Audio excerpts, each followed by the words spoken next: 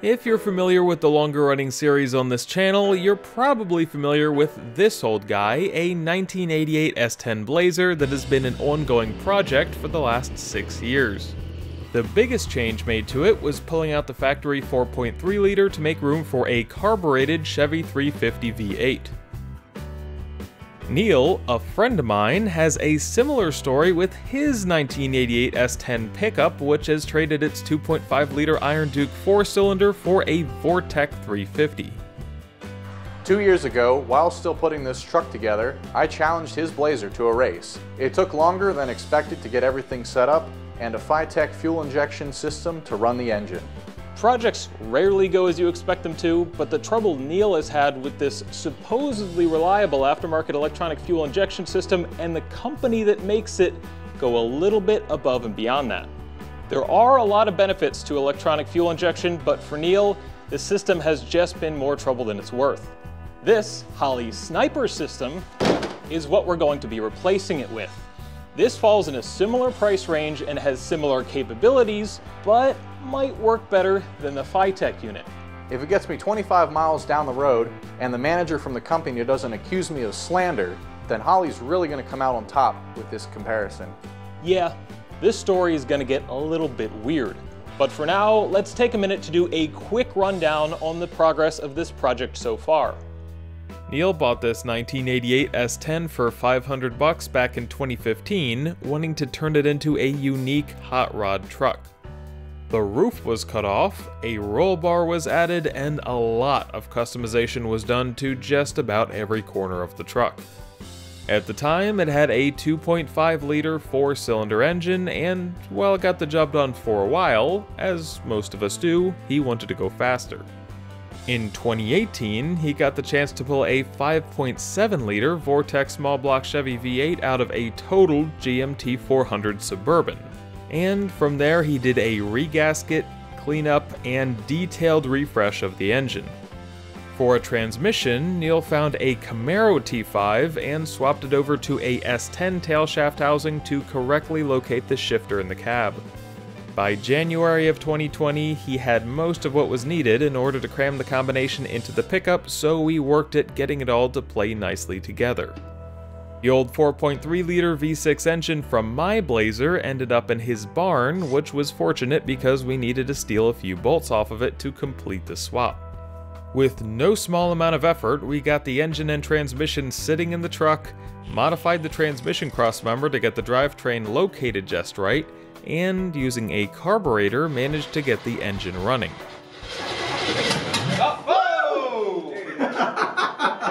After some fiddling. But the carburetor wasn't the planned method of fuel delivery. He wanted it to be computer controlled, and to accomplish this, Neil chose a FiTech Go EFI standalone throttle body injection system. I purchased this unit in July of 2019 and it ended up being back-ordered, so I didn't receive it for several weeks. When it arrived, I noticed that the joystick was damaged, but since the unit was back-ordered and installation was anticipated to happen in short order, I didn't want to make a warranty claim early in case there were other issues discovered during installation. After all, I had 1 year to wire up the unit and look for problems. Installation of the FiTech unit was actually a breeze. I was able to do all of the wiring in one day by following the included instructions. I made all harness to vehicle connections using solder and heat shrink for a rock-solid connection without any possibility of corrosion or moisture intrusion. The grounds between the FiTech and engine block were checked, as well as grounds between the block and chassis. I selected an Aeromotive 11569 fuel pump, which operates well within the maximum 25 amp current specified by FiTech support and is rated to supply 340 liters per hour, just like one of the pumps sold by FiTech for use with their system. This pump runs about 13 amps during normal operation, but can peak at up to 16 amps. During this entire experience, none of the inline fuses, including the one for the fuel pump, ever blew. The very first start on the system was a little bit iffy, but once we tinkered with a few things, including the timing, we got it running quite well.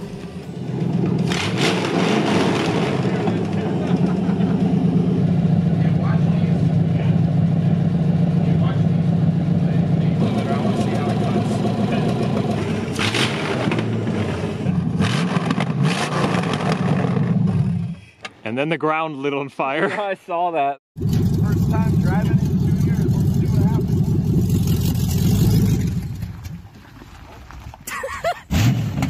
There we go.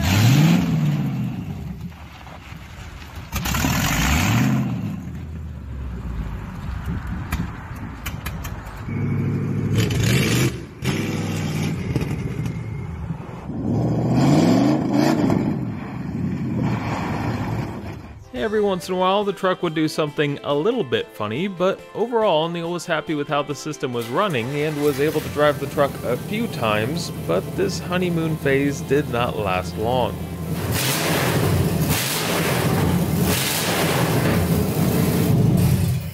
When problems began.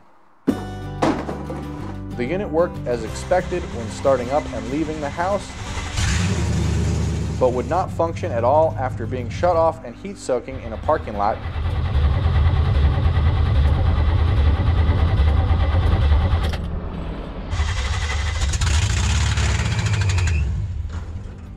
Or after doing a higher RPM pull through all of the gears.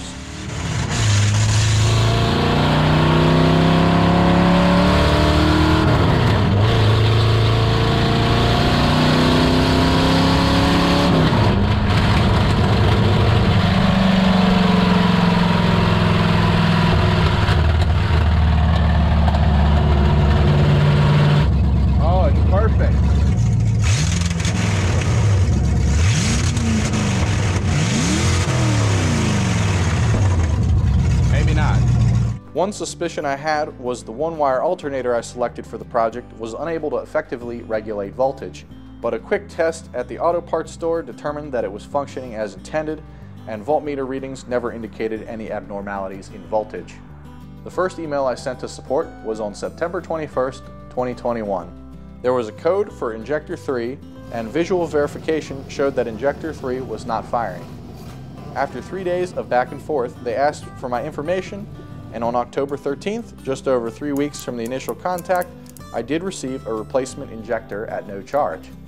I replaced the fuel injector and was able to drive the S10 several times, but still had issues with hot starts. The truck ran phenomenally once it was running though.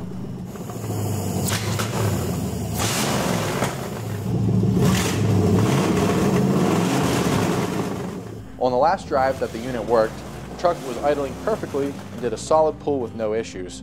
But when coasting back down, the unit started acting up and could not find idle. The engine died and could not be restarted. I reset the tune using the handheld controller which allowed the engine to start, but it still could not find idle. I eventually managed to limp the truck home in second gear while feathering the clutch. This was all with under 20 total miles driven on the EFI system and less than 2 hours of idle time. After this, the system appeared to be stuck power cycling when the ignition was turned on. The fuel pump, injectors, and handheld controller would cycle on and off about once a second. The second contact with FiTech. I reached out to support once again on October 24th, 2021. After 3 days of emails, they asked for my info and I mailed the unit back to them at my expense. It was not clear from the email responses whether or not this would be a warranty repair. No response was received until I reached out asking for the status on November 18th. And on the 22nd, I received a response from the warranty department for a quote of $361 in parts and labor to repair the board. Included with the email were technicians' notes stating that the unit was hooked to a test bench and found to be incapable of communicating with any handheld controller. They did not have replacement ECUs on hand, and an ETA of 4 to 6 weeks was given to obtain one. I respectfully but firmly declined this charge on the grounds that it was nearly a new unit, asking that the unit be returned to me if the repair will not be covered. I made a social media post on my personal profile about the experience and tagged the company, stating that I sent it in for a defective board and got quoted for repair. That same day, the warranty department came back offering to waive the $85 labor charge, but still wanted $276 for the replacement ECU. They also stated that the board had been recently redesigned and customers had been receiving these new boards as replacements for the past 5 months with no comebacks. Again, I told them that their price to replace a defective part was still too high and declined the repair. Following their response, I made an update post on my social media about the experience.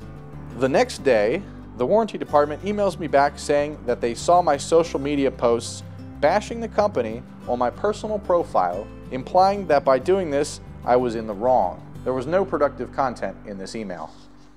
On the following Monday, November 29th, a quality control manager emails me saying they will not warranty the product beyond the standard 1-year period from the date of purchase and will not extend the warranty on the ECU due to the install date and my post that slandered the company on social media. I asked once again to have the unit returned to me and the next day received confirmation that it would be. I made a request for details on what the actual failure of the board may have been and was informed that being that this system is not at our facility, I cannot verify the root cause of the issue. Apparently, the system never made it to the engineering department in all of its time there. On December 7th, a full 5 weeks after I sent the unit to FiTech, I received it only to find that the side cover is broken and a bolt is missing. Some closing notes. I really wanted to believe in this product. Back in 2018, I installed one on a clapped out 1979 Mercury Zephyr for a network TV show. That unit ran great. We took it to the drag strip the day after setting it up and had excellent results on the track. We had the unit on that car and this truck both running in only a couple hours of work. When it didn't run, which was unfortunately more often than not, I sunk hours of my valuable weekends into trying to figure out what was wrong. Despite being very vocal, yet composed, about my experience with FiTech over social media, I really think they could have diffused the situation and handled it a lot better. They accused me in writing of slandering their company image and did not seem to care if they retained me as a future customer or not.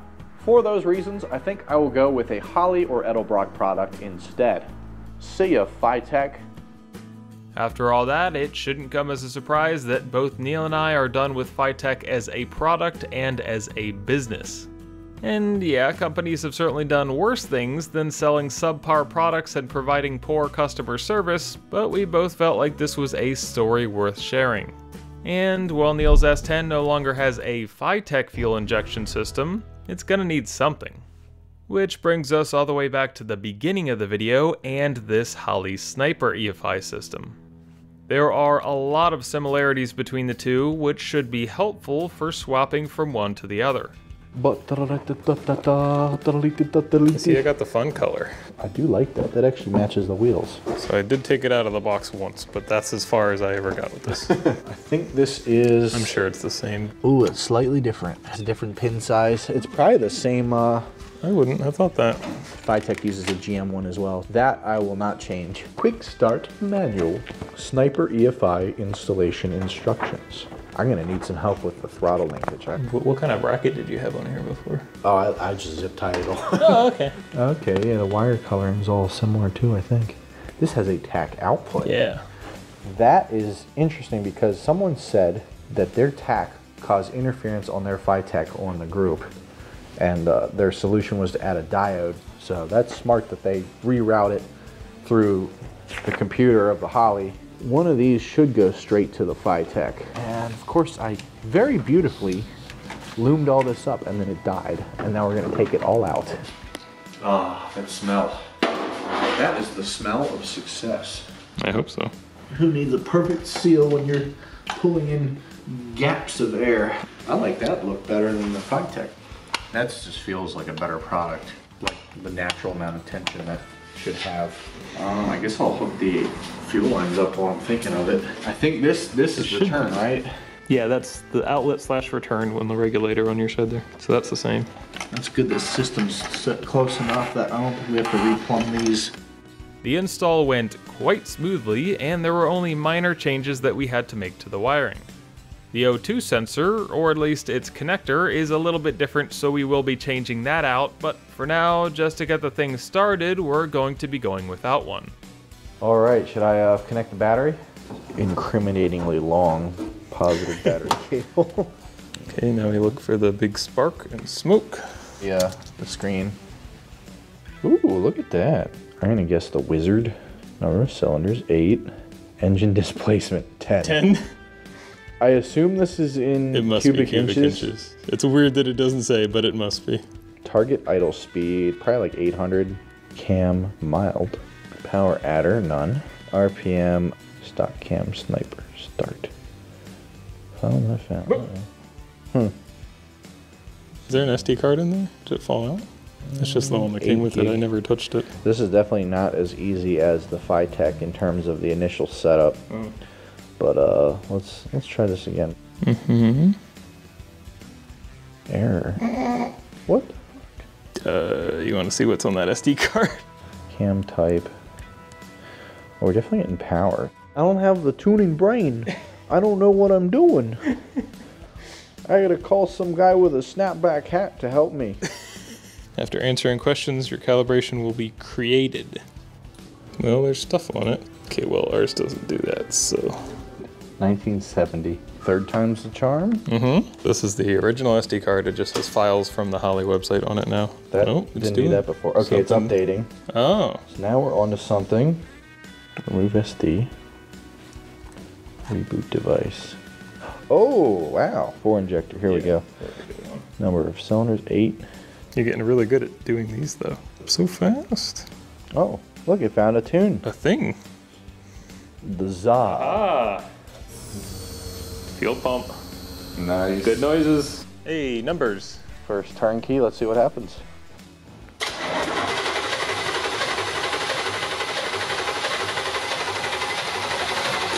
Huh.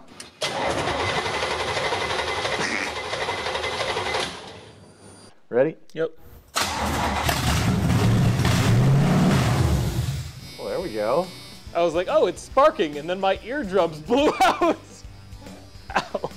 I bet it was trying to find idle.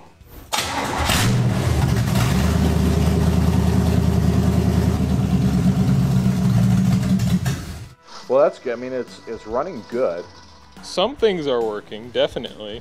Every time the engine started up, it sounded a little bit better, and pretty soon it seemed like the computer had figured everything out.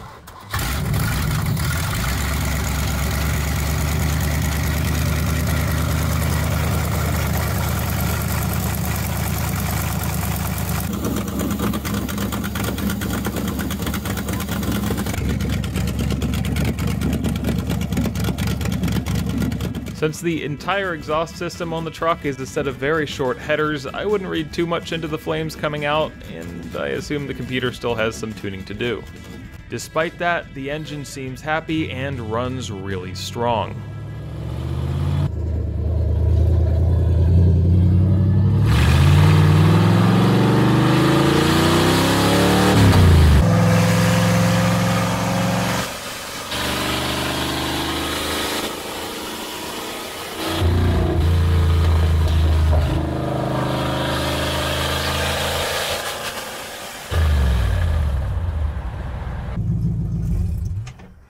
Wow. Well, we made it back. It's running 100 times better than the FiTech. The FiTech, I would have had to stop twice and like get it to restart. It pulls really hard. Yeah. I'd say let's experiment, but I want to end tonight on a good note. Well, it still works, yeah. No problem. Little video stuff and come outside and make sure the car's not on fire. There's a lot left to do on this truck, and a lot that didn't make it into this video. So if you want to hear the whole story, there's an entire video series on this project over on Neil's YouTube channel, Trip the Road. Episode 9 of that series goes hand in hand with this video, and not only is there more work on the truck that wasn't shown here, it also shows what happened to the FiTech unit after Neil got it back. See, after all that, he really wanted to know what was actually wrong. Look at that, that just broke. Barely glued in there. I mean, it is a thermal sensor, but still. You'll get way more details about it over there, but suffice to say, it's just made like crap.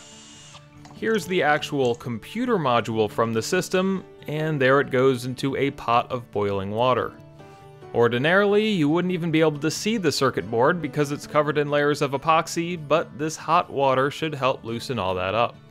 And what Neil found underneath was some impressively poor construction. Almost all of the wires on the board are stripped way too far back, soldered poorly, and some of them seem like they were actually positioned very close to touching one another. Maybe they actually did.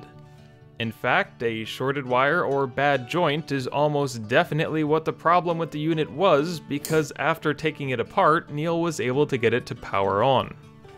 It makes you wonder if FiTech's redesigned ECU isn't just one that was assembled a little bit better. The fact that they didn't even try to figure out what the problem was suggests that they knew the problem, or they just didn't care. Just the way it's often the nature of these things, there is every chance you could go out and buy one of these systems and never have a problem. And I'll say that when I called FiTech customer support to get some information on their fuel pump circuitry, which by the way isn't listed anywhere online or in the manual, the service rep I talked to was very nice and went out of his way to get me answers. So your mileage may vary, but take it as a cautionary tale because Neil is still out the $900 that he spent on this system that, even if he resolders and reassembles it, is gonna be difficult to trust. Let me put it this way, if somebody came to me asking if they should buy a FiTech system for their car, unless I really hated them, I would say no. Almost anything else would be better. Maybe even walking, actually.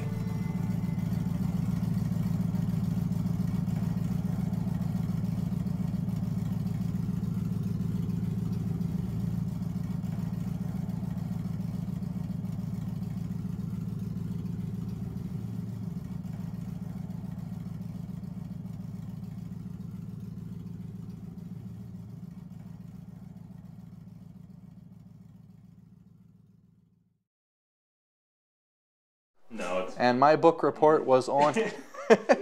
This Holley sniper fuel injection system is what... Oh shit. That was too much of a slam. I kind of have crazy eyes in there, but that'll be fine.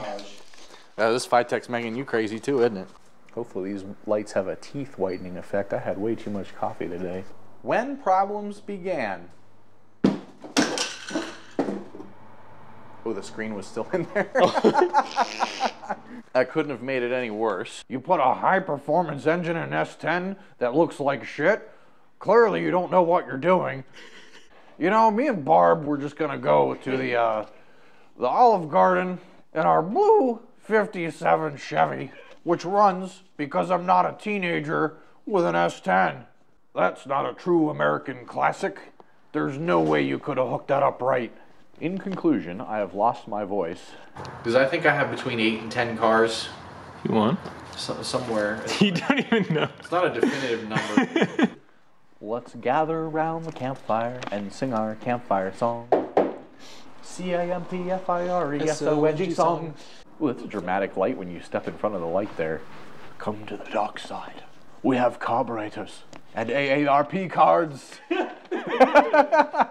Barb got me AAA, but I haven't had to use it yet because I hooked mine up right. Some closing notes. In conclusion. The conclusion. See you later, FiTech. Hit the road. Synchronizing the departure of the FiTech unit. All right, ready? Yeah, you I just realized that. Let's flip the hood switch prop, places. yeah. Oops. Prop hood.